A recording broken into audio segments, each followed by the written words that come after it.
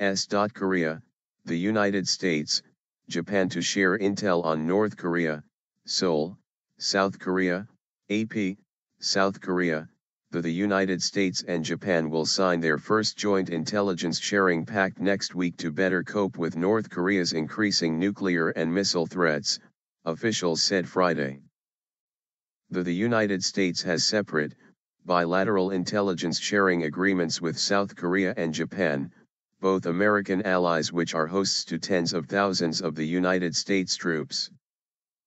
But Seoul and Tokyo don't have such bilateral pacts, partly a result of long-running history disputes stemming from Japan's colonial rule of the Korean peninsula from 1910 to 1945.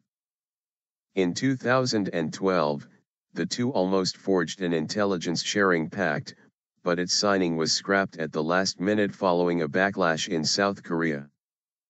Under the latest initiative, South Korea and Japan would share intelligence only on North Korea's nuclear and missile programs via the United States, according to a statement from Seoul's defense ministry.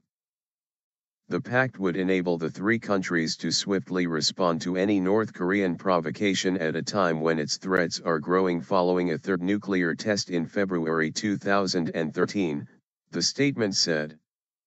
The use of Japanese intelligence assets would boost surveillance on North Korea, it said.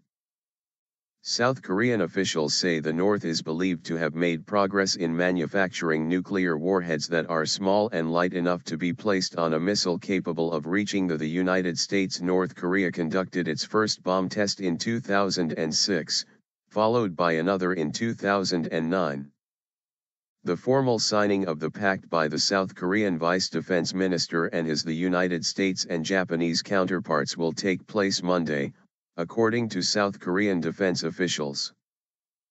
The Korean peninsula was divided into a U.S.-backed South Korea and a Soviet-supported, socialist North Korea at the end of the Japanese occupation. The two Koreas fought a devastating three-year war in the early 1950s, which ended with an armistice, not a peace treaty. In October, troops of the rival Koreas exchanged gunfire along their heavily fortified border twice, though no causalities were reported.